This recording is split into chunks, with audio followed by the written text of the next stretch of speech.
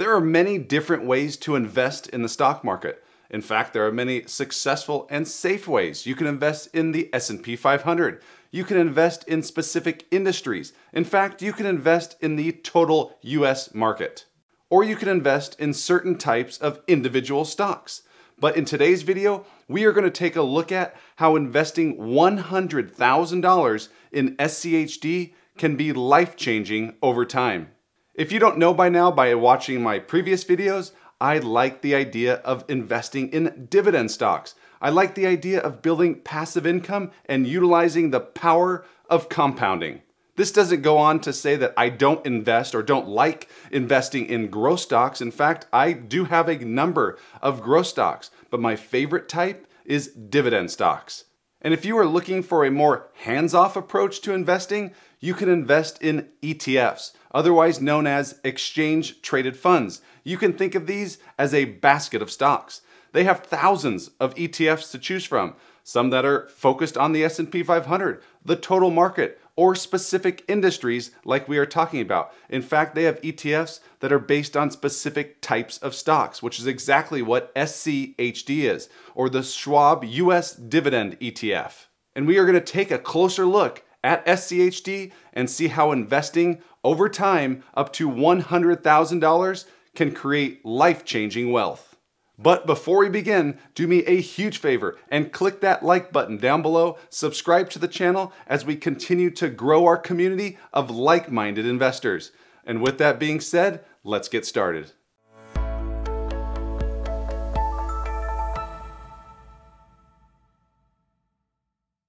Hey everyone, Mark Rusin here, back for another video. As always, I'm a CPA and not a financial advisor, so please do not take this as financial advice and please perform your own due diligence. And before we get started, let me take a moment to thank today's sponsor, which is The Motley Fool. The Motley Fool is a great resource and they have a ton of great tools for investors of all levels. And right now, if you go to fool.com/Mark, you could sign up to receive their 10 best stocks to buy right now. As you may have seen in other social media posts or other videos I have done, SCHD by far is my favorite dividend-focused ETF. It's very well-rounded, it's diversified across a number of different industries, it's a low-cost ETF, which means I'm not going to be paying huge amounts of expense fees, it has a great dividend yield, a strong dividend growth rate, and it also has great performance compared to the S&P 500. Speaking of performance, and more importantly the S&P 500, which is one of the best and safest ways to invest long-term.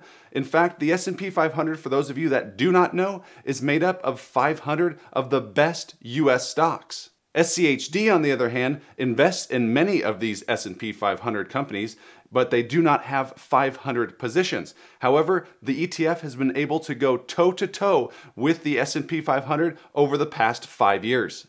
And with that allows for great opportunities when it comes to the power of compounding dividends.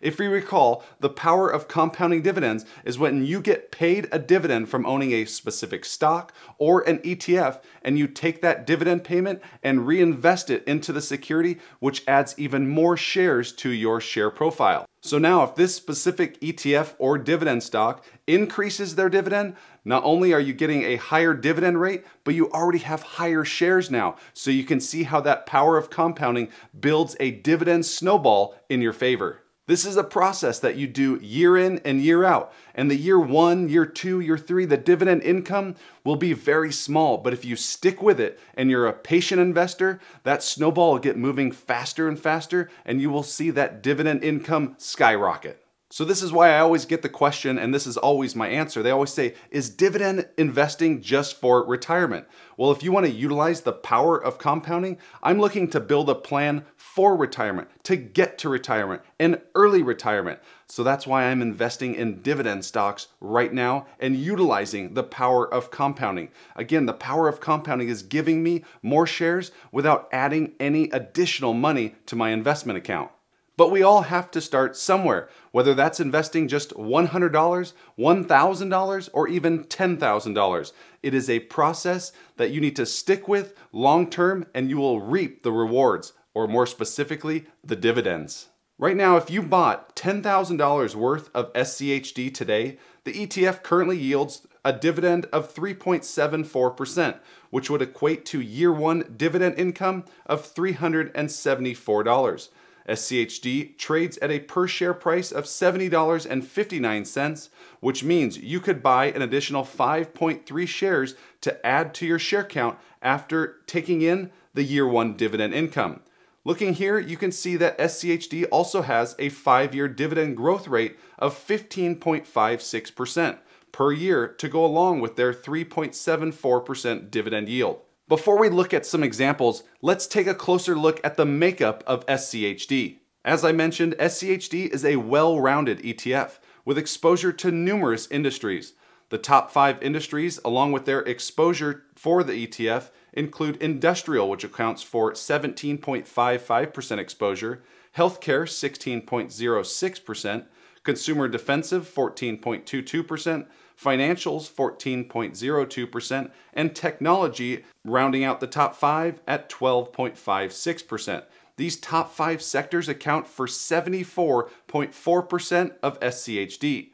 Next, let's take a look at the top 10 positions, which include PepsiCo, which accounts for 4.59% exposure, Broadcom 4.45%, Merck & Company 4.37%, Coca-Cola Company 4.34%, The Home Depot 4.2%, Cisco Systems 4.07%, Texas Instruments 4%, along with Verizon Communications at 4%, AbbVie at 3.98%, and Chevron rounding out the top 10 at 3.92%.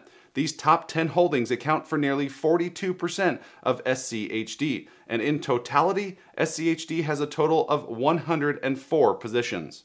Next, let's take a look at the power of compounding and look at an example on how you can get that dividend snowball moving in your favor. In this example, we are assuming a 12% return, which is less than their 5-year and 10-year average rates. So trying to be a little bit more conservative when looking at this example. If we assume the same dividend growth rate, SCHD would go from paying a year one dividend of $2.64 per share in annual dividends to paying $3.05 per share the following year. In this example, we will reinvest our dividends, but add no additional money to the pot. So in year one, as we saw, we will have about 142 shares, which pay us that $374. That will add an additional 5 new shares, and we will now be earning $448 in dividend income in year 2, between both having more shares and that 15% dividend increase. Again, these are hypotheticals, but we are going off historical averages and even being a little bit more conservative in terms of returns. If we continue doing this for the next 7 years, and you can see how the dividend income will go from $374 in year 1 originally to roughly $2,000 in annual dividend income by year 10. And this is all because you invested $10,000, which it may take some time to get there to $10,000, but I know that there'll be people that'll be investing much more than that, and there'll be people that'll be investing much less than that. So I just picked this $10,000 rate and showing you an example on how you can get that snowball moving in your favor. But in this example is just investing the original $10,000, adding no more money from your bank account into that $10,000 pot, and just reinvesting your dividends each and every year. So going from year 1 to year 10, we could reach nearly $2,000 in annual dividend income. That is some good money, but that is not life-changing money. So let's take a look at another example, which puts the power of compounding into overdrive. And before we move on, let me tell you about a special promotion over at Webull. Right now, Webull is celebrating their 5th year anniversary, and they are giving away double rewards, which means you could receive up to 24 free stocks valued up to $3,000 each. Definitely check out this special promotion. The link will be down in the description below. In this example, we will start with our original $10,000 investment. We are going to reinvest our dividends the same way we just did in the first example, but the change now that we're going to make is we are going to add an additional $5,000 investment each and every year into SCHD. So on top of reinvesting our dividends each and every year and adding an additional $5,000 per year, which accounts for roughly $415 per month if you want to break it out into monthly, that's nearly half of what the average auto loan payment is in the US today. So let's take a look at how this example turns out. So in year one, we would have that same $374 in annual dividend income, but in year two, we will reinvest the 5 additional shares that we bought with that $374 in year one, but now we're also adding the $5,000 of fresh money into our investing pot, which will add even more shares, bringing up our total share count from 147 in the previous example to about 218 in this example, which equates to annual year two dividend income of $664, $220 more than the first example. So now moving down to year three, we will surpass the $1,000 in annual dividend income. And by year five, we will surpass what took a decade in the first example, bringing in nearly $2,000 in annual dividend income. Moving on, you will see that by year 12, we will surpass $10,000 in annual dividend income, bringing in $11,055. And if we continue doing this for 19 years, waiting is generally the hardest part, but by year 19, we will have $100,000 of fresh money invested, not counting any reinvested dividends.